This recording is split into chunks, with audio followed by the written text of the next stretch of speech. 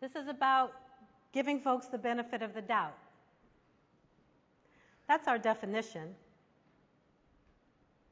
Trust without verifying, belief without proof, taking risk. If I had one word that was a theme for this,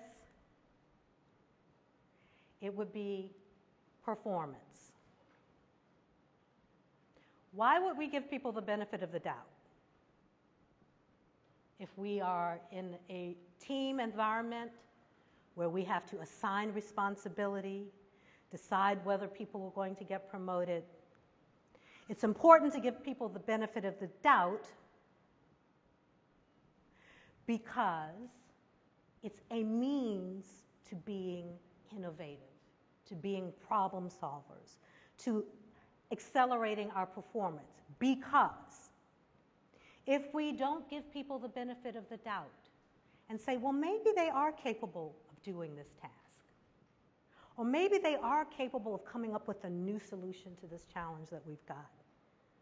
Maybe I should have a conversation with that person to investigate whether that's possible. Then what it means is that we've got the status quo. And guess what? The Gloria and Chris show is not about the status quo. We're all about change. We believe you're all about change, creating more opportunity for all. So I wonder, if you want an example of how this can play out, have you ever been in a situation where you decided, I'm not going to really investigate whether this person is capable of doing this work or coming up with a solution because I just need to get the job done. I just got to move fast. Have you ever been in a situation where you had to do some hiring and you decided to go with the one or two people that are already in your universe that, oh, by the way, are a lot like you, which is why they're in your universe?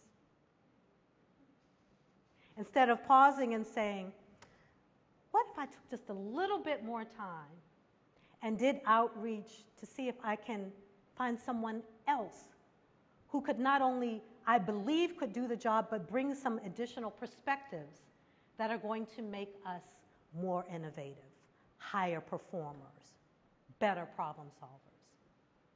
Chris and I believe with every beat of our hearts that from a moral perspective, an ethical perspective, creating inclusive environments is the right thing to do.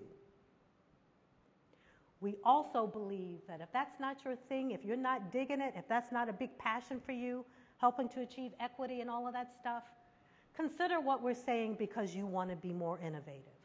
You want to be better problem solvers. You want to perform better. You want to accelerate your career. Because if that is your goal, inclusiveness can get you there.